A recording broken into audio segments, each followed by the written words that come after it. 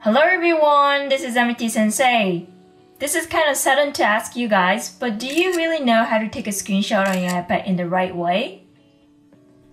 I assume many of you take a screenshot to save your favorite screen, but you may not be making use of the screenshot feature fully.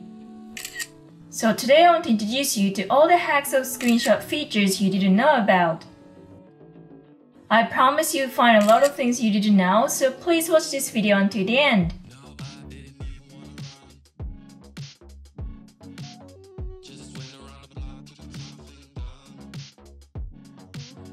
Okay, starting with some basics for taking a screenshot here, though I don't think this is even necessary to say, but you can press the power button and the volume button to take a screenshot. This works with the iPad Pro, but for iPad or iPad mini, the one with the home button, long press the home button and the power button at the same time to take a screenshot. You can also do it with your Apple Pencil. Swipe either from left or right like this to take a screenshot.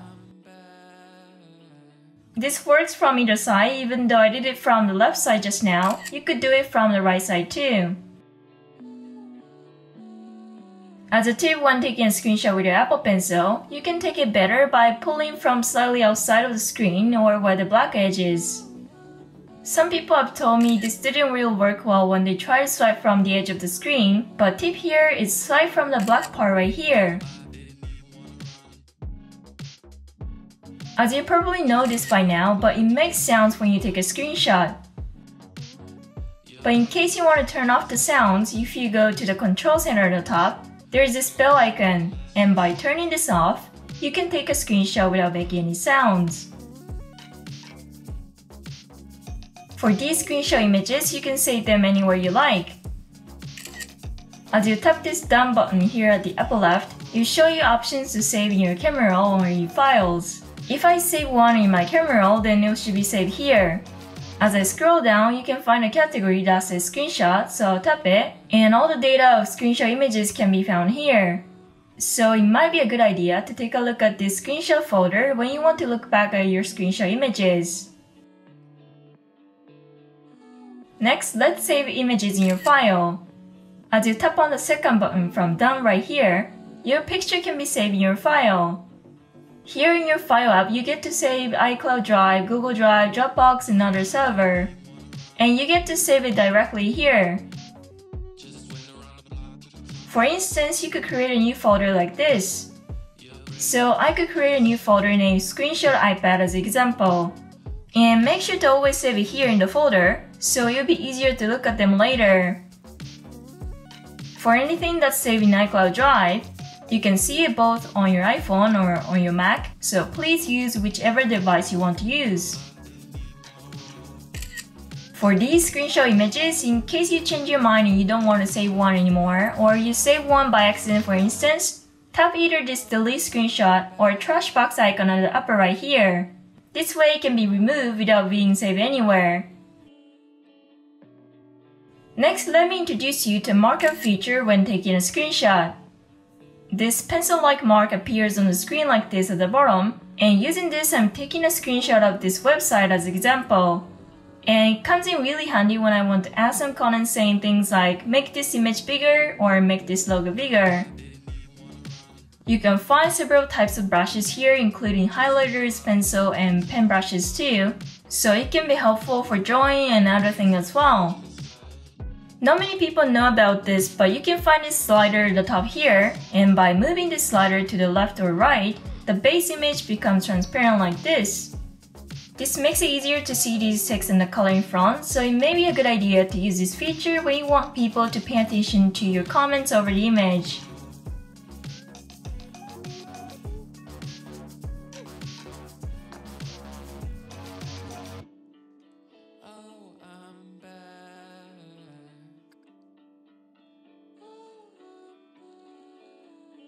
Now go ahead and press this plus button next to this Markup brush. This will give you more options to choose from here, including arrow tool and speech bubble tool. It will be a good idea to use this arrow tool when you want to specify your points like this. They've got other things such as text and signature too, and these are really helpful, so please give it a try. When you want to save a part of the screenshot image, since you can trim an image right after taking a screenshot like this with your fingers, and what I suggest here is to save the image after trimming it. Otherwise, it can be a hassle to trim each image after taking a screenshot of all the images later, so please keep in mind to trim your image right after taking a screenshot.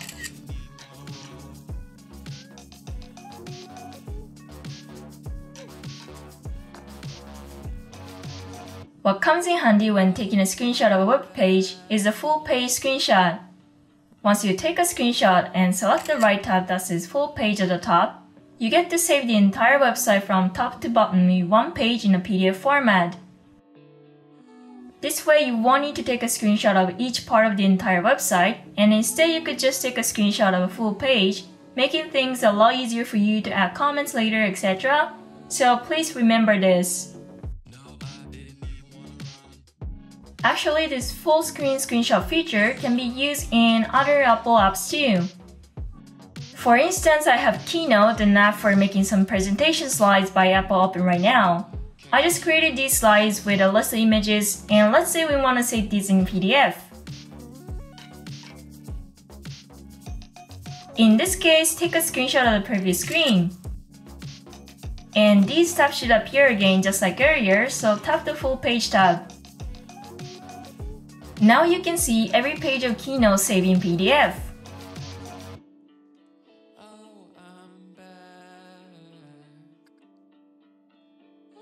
Tap Done at the upper left and save it in your files. Or if you go to the Share button at the upper right, you can also share by email directly. I think this would be super useful, especially for those who often make their presentation slides, so please remember this. So remember to take a screenshot of the previous screen in Keynote and save it in PDF. Now let's go ahead and use a different app by Apple. There's this app called Pages, but do you guys use this app? It's an app mainly used for creating some documents and for writing, where you can insert images here or there in between text. For this one too, you can export from the icon at the upper right to make a PDF. And as you take a screenshot here, you can find a tab full page as I mentioned earlier. So you can export all in PDF. As we've done Keynote and Pages so far, let's take a look at Numbers at last. You can also save documents created in Numbers and not for spreadsheet calculations in PDF. How you work with Numbers is that you basically create a page under these tabs at the top set by category. And here too, go ahead and take a screenshot. Now you should see this tab full page at the top again. And what it does is that they categorize all the pages by tab. I was super impressed when I found out about this feature for the first time. I don't really do spreadsheet calculations, but it was so good that it made me want to use it more often. So I highly recommend this, especially if you work on this stuff a lot. You don't need to export every time from the button at the upper right, and you could just take a screenshot and save it in PDF. I'm sure this will definitely help you be more productive.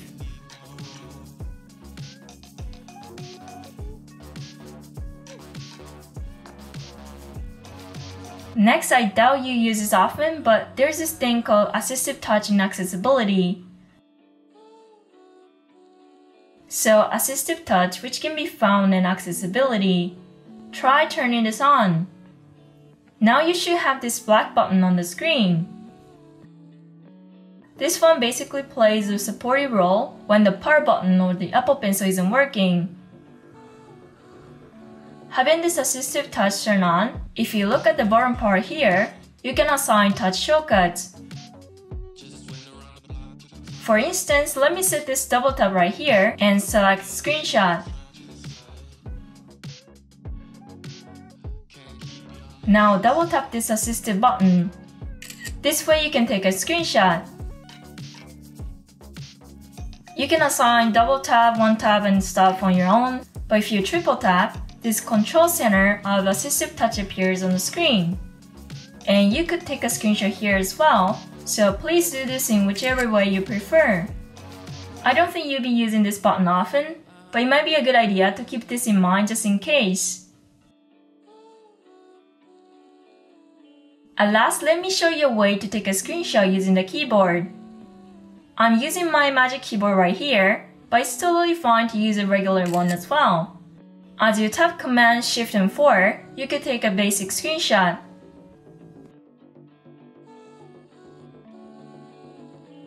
There's one more thing to remember here. If you do Command, Shift, and 3 instead of 4 this time, the image doesn't get displayed and disappears toward the bottom left of the screen like this. So when you want to just keep taking screenshots and save them in your camera roll, please remember to do Command, Shift, and 3.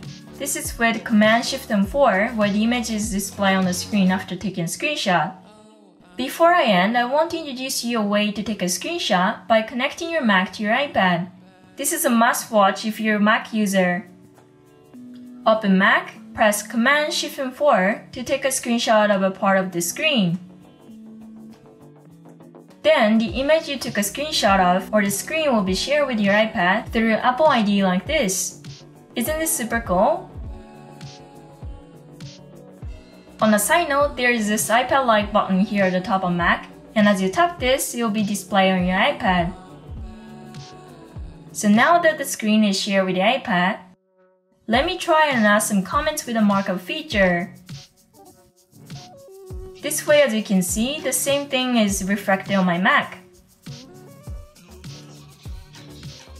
I actually learned about this lately, and I find it super helpful, so please use this if you're a Mac user.